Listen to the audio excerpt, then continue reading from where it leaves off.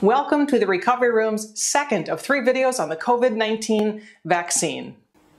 In video number 1, we covered general topics about the COVID-19 vaccine, including how it's made, how it works, and we dispelled some misconceptions. You can find the link to that video in the description section of this video. In this video number 2, we are talking about the COVID-19 vaccine as it relates to people with cancer, to those currently in cancer treatment, and to those with a history of cancer. And in the upcoming video number 3, we'll talk about the logistics of actually getting the vaccine. I'm cancer physical therapist Dr. Leslie Waldke. Welcome to the Recovery Room. We are talking about the COVID-19 vaccine and cancer. This is important stuff to understand, so please share this with your social media and cancer communities.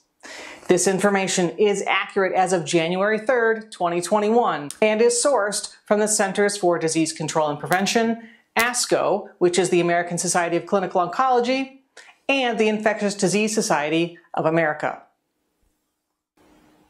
In mid-December 2020, ASCO, the American Society of Clinical Oncology, and the Infectious Disease Society of America met to discuss important considerations for people affected by cancer and the COVID-19 vaccine. The link for this actual webinar meeting is also in the description section of this video. The 3 big questions they discussed were: number 1, should people with cancer be vaccinated against COVID-19? 2, should people undergoing active treatment for cancer be vaccinated against COVID-19? And 3, should cancer survivors be vaccinated against COVID-19? After their discussions, their conclusion for all 3 questions is about the same. And that is this, and I quote, "At this time, patients with cancer, patients in active cancer treatment, and cancer survivors may be offered vaccination against COVID-19 as long as components of that vaccine are not contraindicated." Unquote.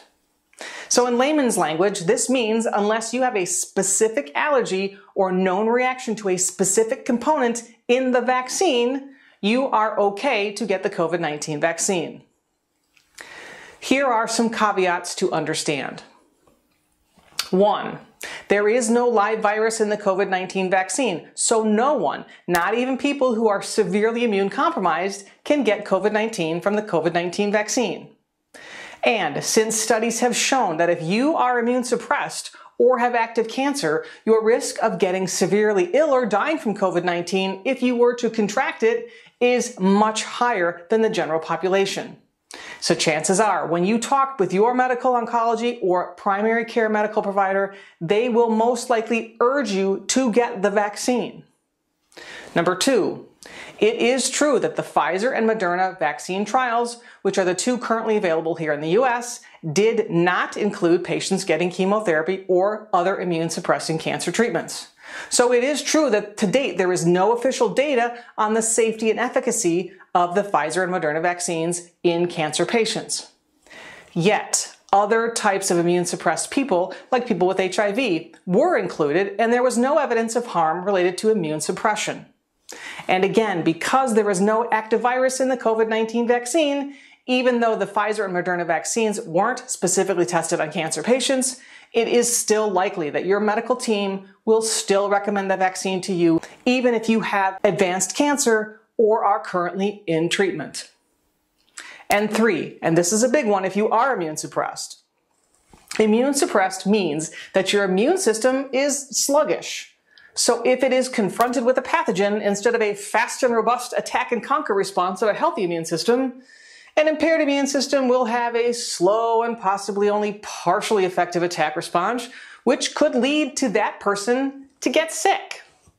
So in people that are immune suppressed, though getting the vaccine is not unsafe, there is some uncertainty if a sluggish immune system will have the ability to actually respond to what the vaccine is trying to teach it, which is to build a response to the coronavirus. So how effective the vaccine is in protecting immune suppressed people from COVID-19 is still a question.